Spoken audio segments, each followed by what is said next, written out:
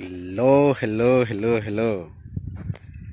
This is Fred, the farmer and the agronomist, and we are back to our class. Like it has always been, my farm, your learning class, and it's purely practical. Every day is a learning day because there is something new that is done. There is something different we observe in the farm. So it always feels good to share with you farmers so that you can be a good farmer. If you have not watched other videos in watermelon farming, I've done so many videos from land preparation, how to prepare the seeds, up to harvesting. This is just a review of what is supposed to be done in the farm. I have a full file of watermelon farming, so on this channel, go watch and learn. So there are so many things that are involved, or there are so many things that you need to know as far as watermelon management is concerned, because as a farmer, you know, sometimes you don't need to be there in the farm, but you always need to observe and to take care of your farm and what is being done. So, but you need to know several things.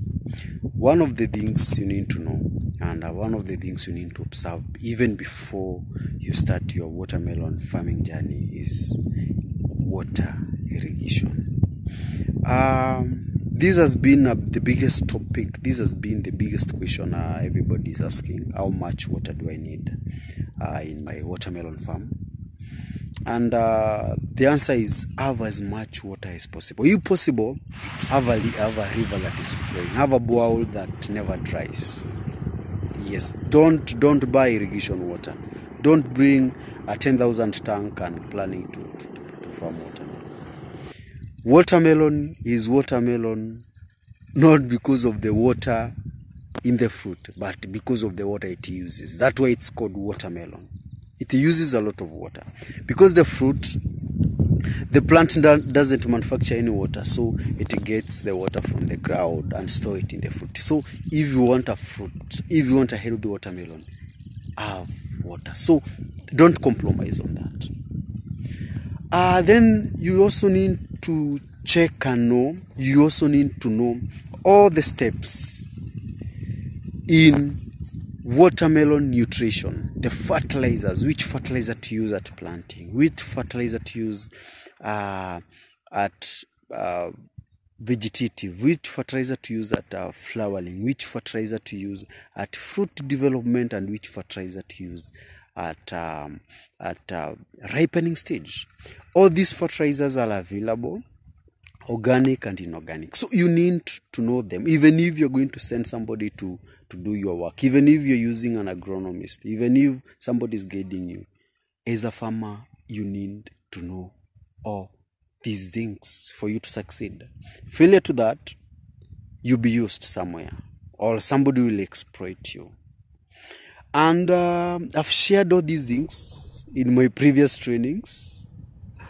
Please check and know what to use at what time, because without that knowledge, you may end up overspreading. Because some of us, some agronomists, some farm managers are in your farm for business. They don't care whether your expenses are economical in growing. They don't care that. They can give you everything that is in the market. You are going to produce, but produce at a very high expense production. And remember, to be competitive in the market, you have to have the lowest cost of production, so that you can sell your fruit at the lowest cost and make profit. So when you're forced to sell your fruit at a certain cost, at a high cost, so that you can make profit, know that something wrong happened. The next thing is the pest and the diseases. You should know which pest attacks at what time, because they attack at different time depending by the environmental condition of the day, depending by the stage of growth, because what attacks at at germination is not what attracts, at fruiting stage is not what attracts, at ripening stage. So you need to know all these pests. The same applies with the diseases. You need to know all the diseases in order to be able to control them. All the classes have been provided in this channel. Please go watch, learn. This is just a review of what is supposed to be done and what you need as a farmer in order to succeed. The first, remember the fruit, what variety to grow, you get that from the market. I may not be in a position to advise you on the best variety because what my market demands is not what your market may be demanding. So go to the market, know what the market needs. Maybe it's a oblong watermelon, it's a round watermelon, it's a seedless watermelon, it's a zebra striped watermelon. You go to the market, get the market, talk to the market, let the market advise you. It is the boss.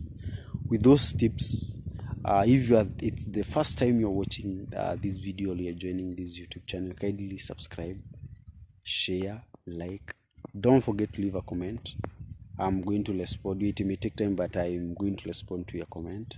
Ask any question so that I can guide you and I can train you on what you need to know in order to be a successful watermelon farmer.